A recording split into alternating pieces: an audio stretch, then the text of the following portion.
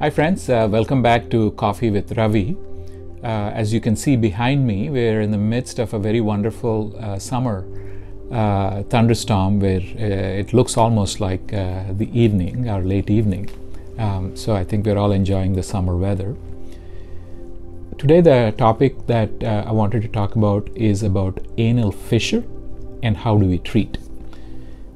We hear a lot about fissures and hemorrhoids in common terminology, and I wanted to put up this slide which will explain to you how the anal canal looks. By means of anal canal, I'm talking about the opening, which is what we commonly refer to the anus, and the extension that goes up about 4 centimeters as it leads into the rectum. The reason that the anal canal is a little different from the rectum is that it's actually not exactly part of the colon, both from how it develops in the womb and how our body develops.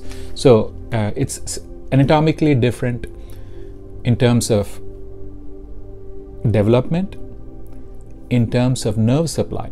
Anal nerves are more the skin nerves, whereas the colon nerves are from a different set that fall under the autonomic, different nervous system in the body. The third aspect of why this is different is that the blood supply to this area is a little bit different. The rectal blood supply is from a different area, and the anal blood supply is from a different area. So in summary, developmentally the anal canal is different. Nerve supply, blood supply, and venous, how the blood actually gets away from that area, is different. The reason I'm explaining this is a little bit of this anatomy is important to understand what's a fissure and what's hemorrhoids, and we're not covering hemorrhoids today, but it's mostly about fissure. When you look at that area, the blue marked area that we're looking at are the hemorrhoidal plexus. So what happens is that blood comes through an artery to that area, and then it's drained by these hemorrhoidal plexus, which are veins. So that's in a sense everywhere in the body. Blood comes through an area to an artery, gets drained away by the veins. In this area, there's 2 plexuses. One is the internal hemorrhoid plexus that sits a little higher, and the external hemorrhoid plexus, which is right adjacent to the opening. They both drain separately and can cause separate problems. When people refer to hemorrhoids, they're either referring to that area as from the external hemorrhoid problem or internal hemorrhoid problem, but in many ways it's hard for you to tell other than somebody who is a trained healthcare professional or doctor to look at that area and to give us a sense whether it's an external hemorrhoid problem or internal hemorrhoid problem. The other aspect of this area's anatomy that plays into fissure is that there's 2 sphincters in that area, the external sphincter and the internal sphincter. The internal sphincter is actually the lining of the rectum towards the very end, and normally it's in a state of contraction. That's what keeps the stool in. When we are ready to defecate, that area relaxes, and a number of other things that happen, which I want to cover later in terms of constipation and how this all plays together. That relaxation allows stool to come out.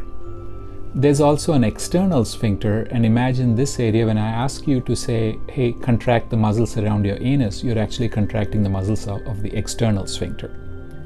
The external sphincter actually is a separate muscle that's under our control, and that fuses with a band of muscle that runs from our hip bones in the front to all the way to the back, and that muscle is called puborectalis. So there's 2 sphincters. So how does this all then play together? So remember 2 concepts, that the nerve endings supplying the anal sphincter or anal canal area are more the nerve endings that our skin feels. So they, when we feel pain with those kind of injuries. What's happening in an anal fissure is probably because of constipation or some kind of trauma. When the hard stool pushes out and there's a break, the blood supply to that area starts going down. Partly because the muscle that's around that goes into spasm. Because of the spasm and decrease in blood supply after the cut has been done, the area doesn't heal. And the combination of the cut and the combination of the spasm is what causes that intense pain. What many of our patients have told us is that it's very intensely painful when one poops, and shortly after, and sometimes there can be low-level pain in between when we defecate or go to the bathroom. Sometimes it can heal on its own, sometimes it doesn't. Not all of anal fissure is from constipation and this decreased blood supply, but there can be occasionally rare things like Crohn's, cancer, leukemia, and also when I refer to cancer, it's anal cancer that causes this. How do we treat it? The big thing is to keep the stool soft through a combination of drinking more water, getting some more fiber such as plant-based material, which is good. Sometimes we add additional Metamucil or Citrucil, which is over-the-counter fiber. But to prevent it, I think in general to have a diet that gets us a lot of fiber and water is helpful. Sometimes sitz baths can be helpful instead of wiping hard on that area while we're trying to get that area to heal up.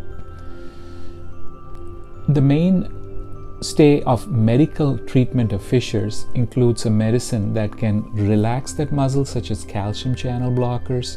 Sometimes we use a medicine called nitrate that relaxes the muscle, and sometimes some numbing medicine like lidocaine.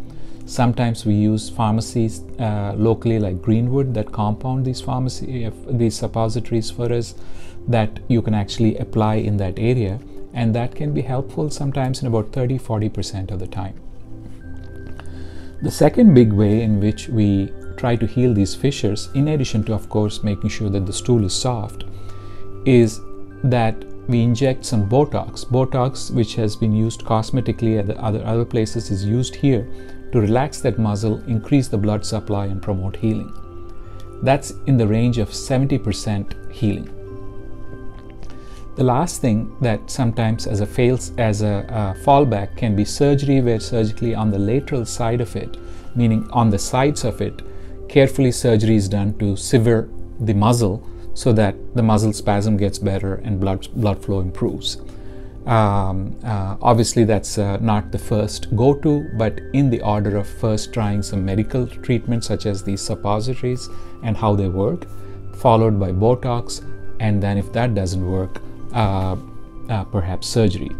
But what we can do is to make sure that the stool is soft, make sure that if there is pain that is prolonged, you bring it to the attention of your healthcare provider so that the anal exam and rectal exam can be carefully looked at, so some of these other conditions cannot be missed. And then should there be need for treatment, these are the principles that we should follow. As always, please send me questions, comments. Your continued encouragement is a big role in continuing to inspire me to do these sessions. Thank you.